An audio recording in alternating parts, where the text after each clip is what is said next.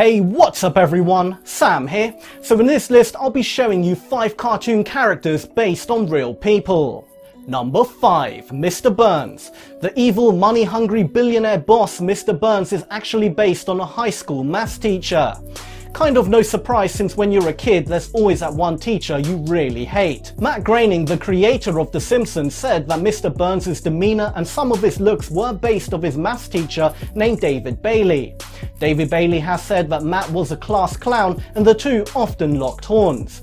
But Mr. Burns isn't just solely based on David Bailey. Matt also threw in a bit of John D. Rockefeller to add that corporate greed element to the character. When animator David Silverman first drew the character, he said he essentially drew the body of a praying mantis and stuck on the head and face of Barry Diller, the CEO of Fox at the time The Simpsons first aired.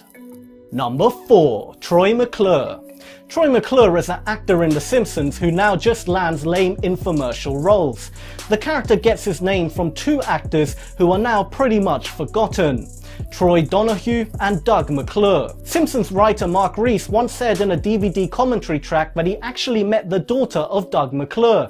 She told him that her father figured it out that they were making fun of him, and now even his kids call him Troy for fun. While there's no definite answer that Troy McClure's looks were based on either of the 2 actors, I think it's fair to say that there's definitely quite a resemblance. Number 3. Popeye. It's hard to imagine there being a real-life Popeye, but amazingly even Popeye was created using only one man as inspiration. Cartoonist E.C. Seeger created the popular character back in the 1920s. His inspiration was a man named Frank Fiegel from his hometown in Chester, Illinois. Frank Fiegel, who was nicknamed Rocky by the locals, was a part-time bartender who always had a pipe in his mouth. Apparently he was quite the tough guy, being tall and strong and always ready for a fight. In fact, even on Frank's grave there is an image of Popeye. Number 2. Milhouse. I think growing up we all knew a kid a bit like Milhouse, nerdy but lovable.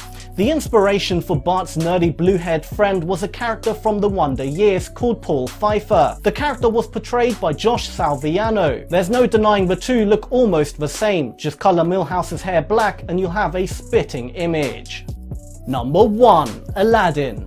Believe it or not, Aladdin was actually based on a young Tom Cruise. Now of course the actual story of Aladdin wasn't based on Cruise, they just made all that up. But the way Aladdin looks facial feature wise was. You see, Disney animators first wanted to base Aladdin's looks on Michael J. Fox from Back to the Future, but they then decided to use Tom Cruise.